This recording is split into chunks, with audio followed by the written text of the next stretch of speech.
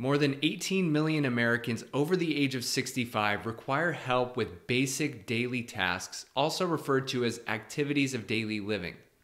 The inability to perform these tasks can lead to unsafe living conditions and poor quality of life. Today we're going to be talking about the 6 ADLs and how to evaluate someone's level of independence when performing these activities. Hi everyone, Rob King from Valley Senior Advisors. Recently I've been getting quite a few questions about activities of daily living, so I wanted to make a video to cover the topic in detail. So what are activities of daily living? Activities of daily living, or ADLs, are the activities that individuals do on a day-to-day basis to independently manage their lives. A person's ability to perform these ADLs is a measure of their functional status and their functional age, and it includes the following 6 categories. Number 1 is ambulating. That's a person's ability to move their body and to walk independently.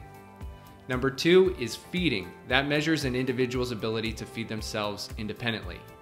Number 3 is dressing, and that measures an individual's ability to select appropriate clothing for the weather and climate and also apply that clothing correctly. Number 4 is personal hygiene, which includes things such as bathing, grooming, and dental hygiene.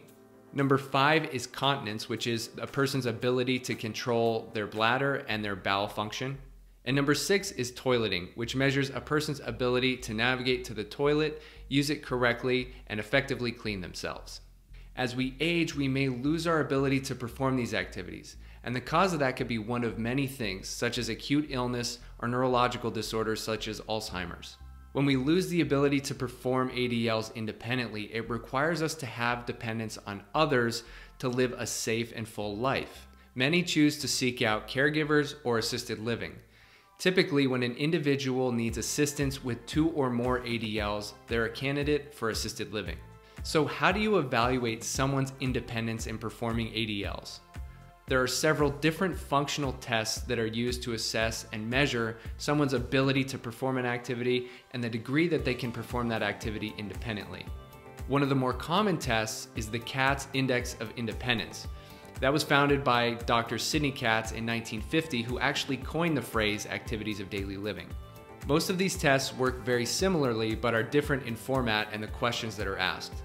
Generally, a person is observed performing activities and they're scored on their ability to perform those activities independently.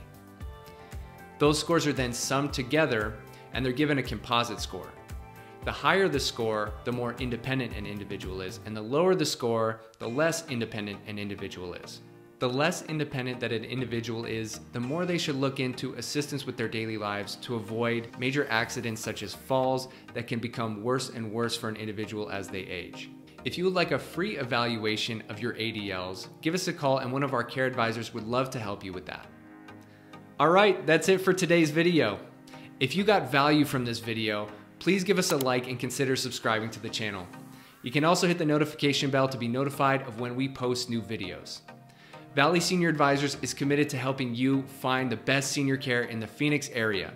If we can help you, give us a call. Our services are 100% free. Thanks for watching, and I'll see you in the next video.